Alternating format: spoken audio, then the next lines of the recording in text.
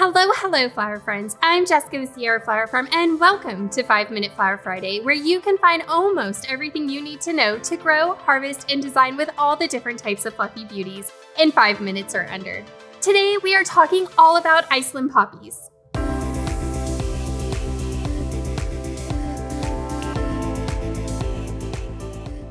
Not all poppies stand up as a cut flower, but the ones that do are some of our most requested flowers. What's not to love? From their airy nature to their delicate tissue-like petals, let's not forget the amazing stigma at their centers.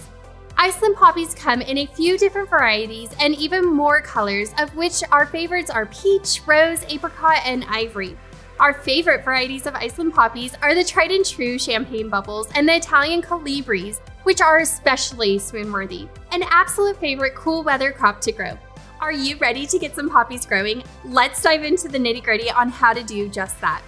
Iceland poppies are propagated from seed. There are two factors in being successful to starting poppies yourself: surface sowing and patience.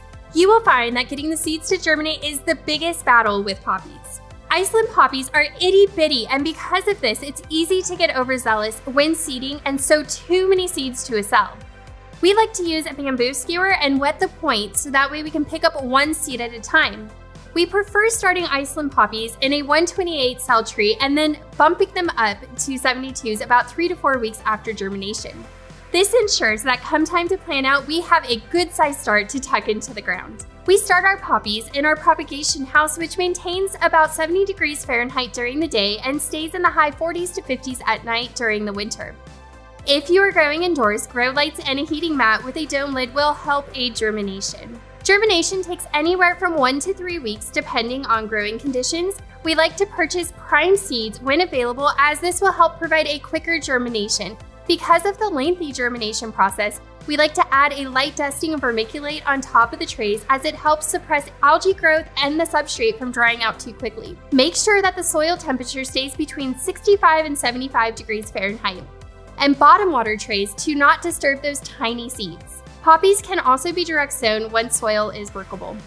You will be rewarded for succession planting Iceland poppies, as they stay in peak production for about a month, and succession planting helps give a longer harvesting window in spring. Fall planted poppies do best planted in either a high tunnel or a low tunnel. We typically start our first round of poppies the second week of January, followed with an additional succession 3 to 4 weeks after. Poppies produce the best blooms in spring-like conditions, staying in the 60s and 70s with nighttime temps not going above 60 degrees Fahrenheit. Poppies get planted out about 8 to 10 weeks after germination and can be planted 6 to 9 inches apart. We plant ours 7 by 7 inches. Poppies are subject to the same pest pressure as many other spring plants, such as thrips, earwigs, caterpillars, and slugs. Preventative management and keeping weeds at bay help to combat these issues. Poppies do best harvested early in the morning before the pollinators come out for the day and when the plant is most hydrated. The bloom is at the best point for harvest at the cracked bud stage. This is where you can see a little bit of color peeking through the sides of the bud. Open flowers won't store well but can be used for event work. To harvest, cut the stem down to the plant, making sure to get the longest possible stem length. Poppies ooze a milky latex substance when harvested. If measures aren't taken to stop, the vase life of the flower may be decreased. To help with the stopping of the ooze, the ends can be seared either by flame or boiling water. Do only until the ends of the stems turn a brighter green. This should be done before placing them in the cooler for storage. Before storage, place poppies in a clean bucket with a CVBN tablet, then place directly into the cooler. They can be held in the cracked bud stage in the cooler for up to a week at 38 to 40 degrees Fahrenheit. You can expect a vase life of 5 to 7 days from Iceland poppies with the use of commercial flower food. Poppies are versatile in their roles. The larger flowered Italian colibris can be used as a focal flower. The smaller champagne bubble poppies are great for disc or even to bring some air into a bouquet or design.